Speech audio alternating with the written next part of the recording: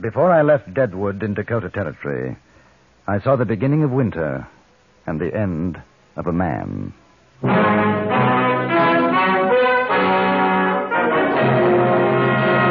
Frontier Gentlemen.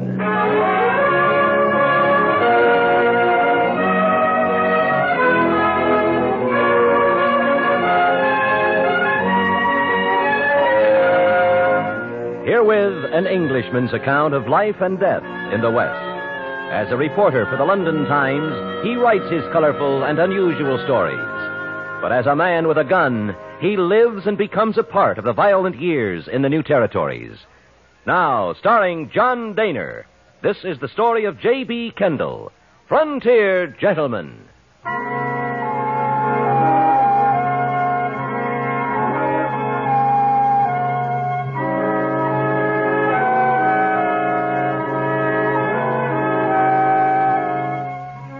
I had seen him several times in Deadwood, a tall, lean, almost cadaverous-looking man wearing a black frock coat, shiny with age, and trousers which were fraying at the knees.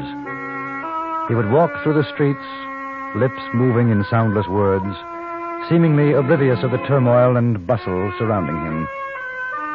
It was a few days before my departure from Deadwood that I met him, and then, under rather unusual circumstances. I had gone to the gunsmith, Mr. Josiah Mellett, who was repairing some defect in my gun. Good morning, Mr. Kendall. Good morning, Mr. Mellett. Is my gun ready? Yes, sir. It was the pawl spring was mostly the trouble.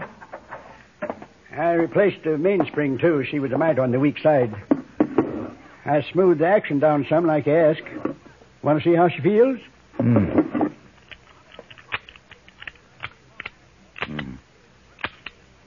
Yes. Yes, very good, Mr. Mellett. Thank you. Don't see many of those double-action Frontiers. Kind of new on the market. How do you like it? Very much. Good weight and quite accurate. Oh, I'll need some cartridges. Box? 2, I think. So you're pulling out of Deadwood, eh? In a couple of days. Going east? As far as the Missouri. I'll be taking the boat down to St. Louis. I'd sure like to see that old town again. It's been more than 15 years since I was there. Oh? Will there be anything else, Mr. Kendall? No, I don't think so, thank you. How much do I owe you? Let me see now. I wish to purchase a gun. Be with you in a minute, mister. Please, there's no time. I must have it now. As soon as I'm through. You don't understand. There's a man looking for me. He'll kill me. No, he won't. Not in here, he won't. You can see I him don't all allow out the shooting in window my there. place. Not with all this black powder around. No, sir. Please. Now, you just take it easy, mister. No, it's all right, Mr. Mellett. I don't mind waiting. Thank you, sir. So you want a gun. What kind of a gun? It doesn't matter. Something with which I can protect myself. Mister, you take my advice. You go on up to the marshal's office. Tell him what's what, and he'll give you protection. No, I wish to buy a weapon. If you're not used to shooting, it won't do you much good. Mr. Mellett's right. He's out there waiting for me now. When I leave here, he'll kill me. Who? It doesn't matter. I beg you to sell me a gun. Look here, I think Mr. Mellett's idea is the best. Let me walk with you to the marshal's office. It wouldn't do any good. You don't know this man. He'll stop at nothing. Oh, I don't mind taking the chance. It's quite possible if he sees you with someone, he won't be as anxious to start shooting. Good advice, if you ask me. Mister, you're as good as dead if you try throwing lead against a man who knows guns. You wouldn't have a chance. If you'll just wait a moment while I load. $3 will about do it, Mr. Kendall. Right. Sure hope you have a nice trip. You come back this way, stop by. Yes, I will. Well, smells like we're going to have an early winter. You won't be missing much if we do. It surely can whistle up a mean freeze around here. Yes, I've heard. There. $3? Yeah, that's right. All right. Yeah. Much obliged. Thank you, Mr. Mellett. You know where the marshal's office is at? Yes, thank you. Goodbye, Mr. Mellett. Don't mind if I watch from the door, do you? No, not at all.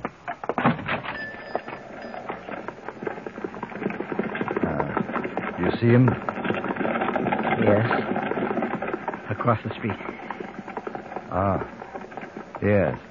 So long. Thanks again, Mr. Mellett. Do you mind my asking why he wants to kill you? It's a thing that happened some years ago, a private matter. Oh, I'm sorry, Mr. Yorby. Thomas Yorby. I'm Yorby. very grateful to you, Mr. Kendall, isn't it? Yes. The marshal can't help me. Nobody can. Sooner or later he'll do it. He'll find me, kill me. He swore he would. Slow down, Mr. Yorby. He's crossing over. Now listen to me. If he starts shooting, lie down.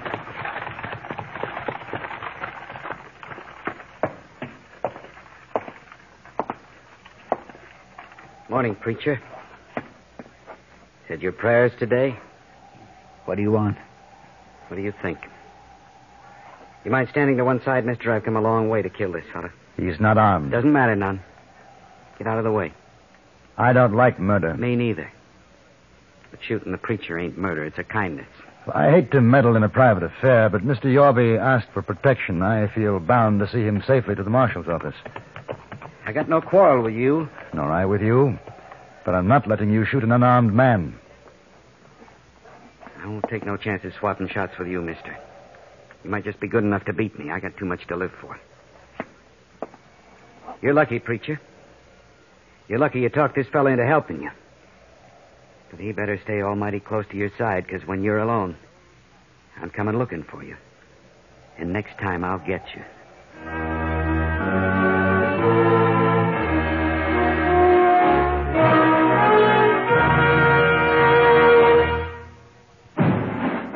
From Chrysler Corporation. The cars that can do in 59 that can do what they look like they can do. They're the cars of the forward look. 59, they can do more than other cars can do. For you, drive the cars that can do. Drive the cars that can do. Plymouth. Can do. Dodge. Can do. DeSoto. Can do. Chrysler. Can do. Imperial. Can do. The cars that can do in 59 that can do what they look like they can do. They're the cars of the forward look. 59, they can do more than other cars can do. For you. See the new Plymouth and the new Dodge at your dealers now. See the new DeSoto, Chrysler, and Imperial Friday, October 24th. The cars that can do. For you.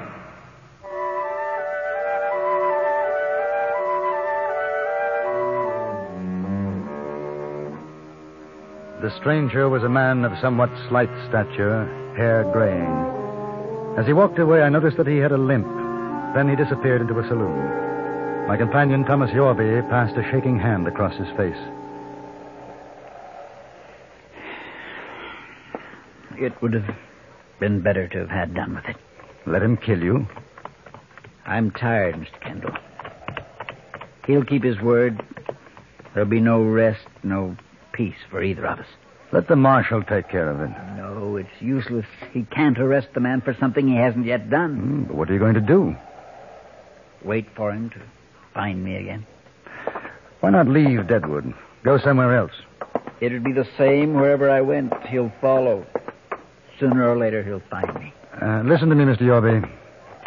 I don't know what you've done, but I shan't sleep very well at night unless I do my best to see you're not murdered. I shall be leaving myself in a couple of days.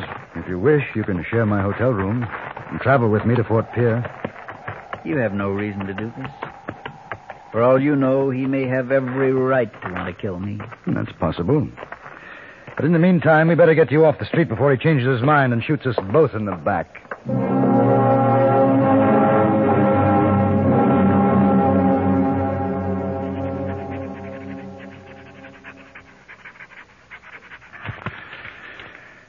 There. I envy you. Oh, I thought you were asleep. No.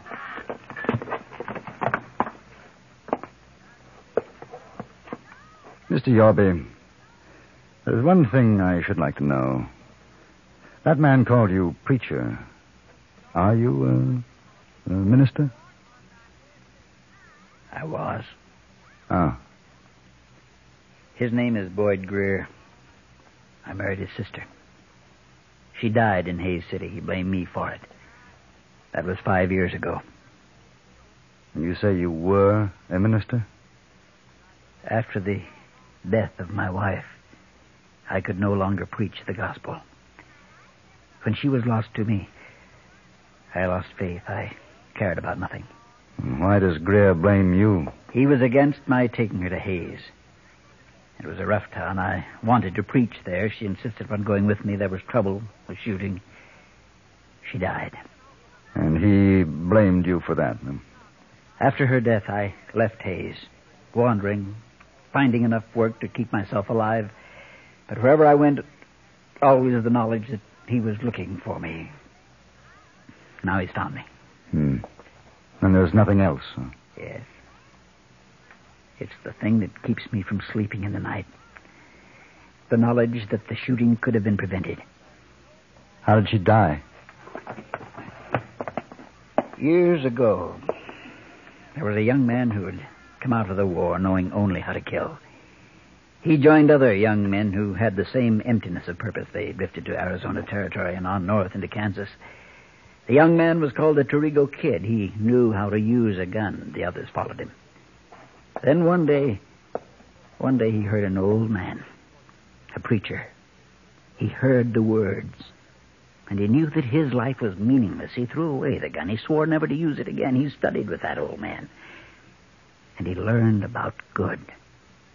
He became a preacher and met a woman who loved him. You were the Torrigo Kid. In Hayes City, I was with my wife preaching in a saloon. She had a sweet voice, sang the hymns. Then somebody recognized me. There were words. It happened so quickly. A gun was put into my hand, and there was shooting. When it was finished, the man who knew me was dead, and she was dead, too. I threw down the gun and ran away. Does Greer know about the Torrigo Kid? He found out. When you came to the gunsmith shop to buy a gun, you were going to kill him? I couldn't. I knew I couldn't. That's why I let you talk me out of it. If you had a gun? He would be dead now. I'd rather die myself than that. Stay here. Where are you going? To find Greer. He won't listen to you. Why should he? I don't know, but he might. It's better if I face him myself alone and stop running. I've sinned. I used to think that turning to the Bible would cleanse me, but how could it? I have yet to complete payment for my sins. Perhaps my death will be an atonement. I don't think so. Will you stay in the room? All right, Mr. Kendall. I'll stay. I left the hotel and walked back to Main Street to where I'd seen Greer go into the saloon. I found him there, sitting at a table in a dark corner, staring moodily into a glass of whiskey. Is he hiring guns now? No. I came to talk. I have nothing to say to you. Are you drunk? No, I can't get drunk. If you kill him, will it bring back your sister? She'll rest easier. Will you? He lied. Coming into the house, that oily tongue, preaching about God, and all the time knowing what he'd been, what he was. Man can change. Not him. My sister was a nice girl. Pretty. She could have married a decent man, had kids. She could be alive today. He killed her as sure as if he shot her himself. Taking her to Hayes, throwing lead. Yes, he told me about it. Maybe he wasn't to blame. You finished what you come to say? He was going to buy a gun and shoot it out with you. He didn't. Gun-shy. No. He says he could kill you in a gunfight. I'm inclined to believe that he could. You'll never get the chance. Seems to me you're taking a lot on yourself, sitting in judgment. There isn't anybody else to do it. The law won't. The law might be more just. The law's wrong. And what does the law say about a man who kills in cold blood? It's execution. There's the difference. All right. Now I'll tell you something. I don't think you'll do it. Don't you push me too hard, mister. I might take my chances with you first. I'll make it easy for you. He's in my hotel room. I'll take you there. I won't interfere. If you think you can pull the trigger, do so. I say you won't, because you know it'll be murder, and they'll hang you for it. You lead the way, mister.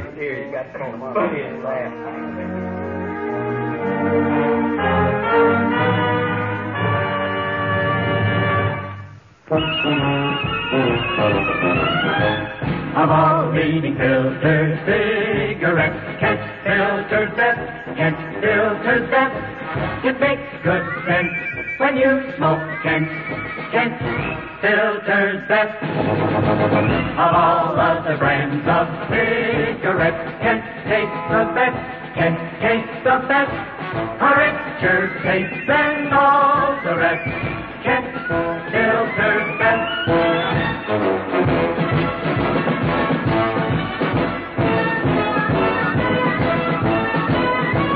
It makes good sense when you smoke Kent. Of all leading filter cigarettes, Kent filters best.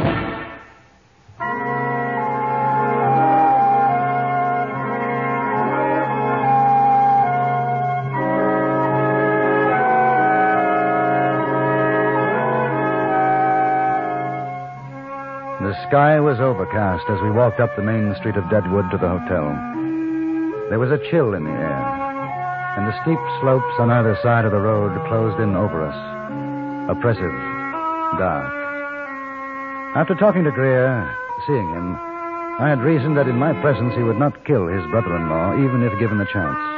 It was a risk, but the risk of allowing the two men to meet alone was greater. We walked down the shadowy hallway to my room.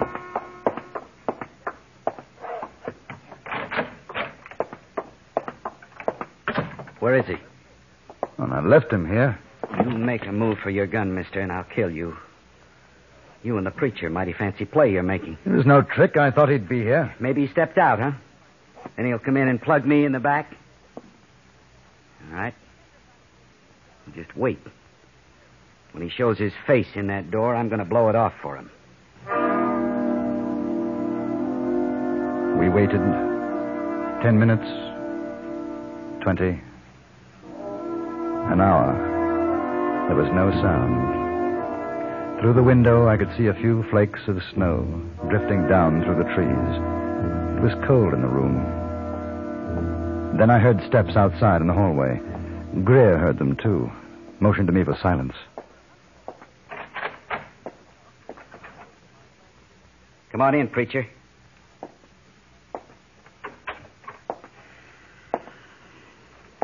Funny thing. I've been sitting here kind of savoring the time when you'd come through that door and I'd put a bullet in your head. Now you're here, I want to watch your face. I want to hear you howl before I do it. Your pal. He figured to get me in here so you and him could finish me off, huh? Shoot. Get it over with. No hurry. No hurry at all. Where you been? I went down to the stage station. But I knew I could never run far enough. So I came back. Where you wanted, preacher? If it'll give you pleasure, shoot me where it'll hurt. So you can hear me scream. It hurt when she was killed. Why shouldn't it hurt you? Don't talk anymore. Do it and let me go in peace. There won't be any peace for you. Not even when you're dead. You can't have any power over that, boy. You shut that dirty mouth of yours, you hear? I'm not afraid now. I know the wrongs I've done. I know it was my fault she died, so go on. Shoot! Shoot! Shut up! You hear me? I won't listen to that stinking greasy lip of yours like preaching to me, you hear? Just know this one thing, Boyd. I could have killed you if I'd wanted to carry a gun. I didn't. I don't have to listen anymore. Now shoot or get out. Next one I don't miss. I've had enough of this. You get back where you belong. Put away mister. the gun or I'm going to take it from you. I'm Put telling it away. you. All this time. Wasted time. I've wanted to kill him. Couldn't think of nothing else. Listen to me, Boyd. I'll never be able to forget. I loved her. Because of me, she's dead. I think I'm sorry you didn't shoot me. Then I wouldn't have to remember. Then that's good. That's a good thing. Mister, I'm obliged to you. I'm much obliged.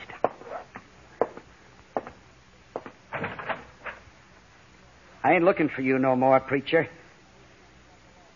You walk alone now. And you remember my sister. You remember what you done to her.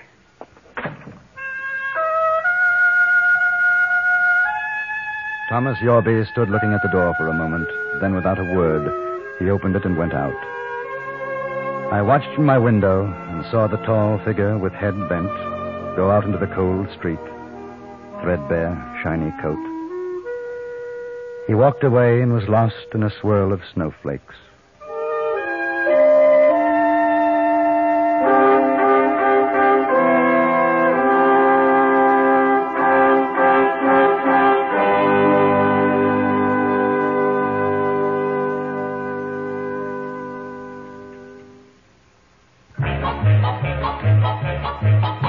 If it's new, Plymouth got it. Got it. The 59 Plymouth got it if it's new. If it's new, if it's new. The 59 Plymouth is at your Plymouth dealers now. It's new, it's wonderful, and it's here. New styling to make your heart sing. Plymouth for 59 has that fine car look. New Fury models at new lower prices. New swivel seats. Swing you in when you enter, swing you out when you leave. New push-button heater, world's simplest temperature control. New Golden Commando V8, biggest engine in the low-price field. New Miramatic mirror, new automatic headlight dimmer, new sports deck, new everything. See the completely new 59 Plymouth. Drive the completely new 59 Plymouth at your Plymouth dealers now.